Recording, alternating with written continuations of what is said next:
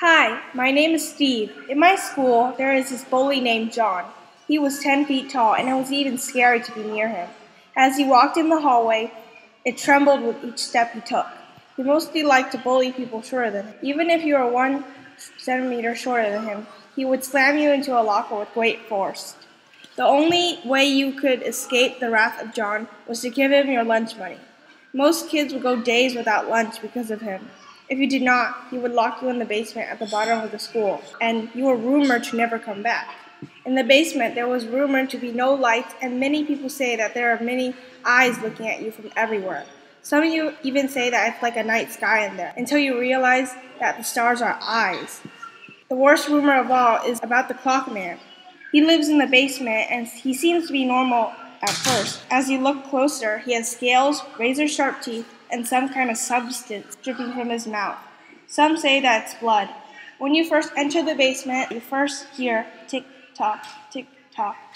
Then you meet his glowing eyes. People say that the number of ticks and tocks you hear is how many years left in your life. One day, my mom forgot to give me lunch money in the morning. So when it came to the time of the day where I gave my lunch money away, I had nothing to give. So he slammed me on the door to the basement and pushed me inside. I pounded on the door with all my might and put all of my body weight on it. I heard tick-tock, tick-tock. I screamed and pushed my body on the door.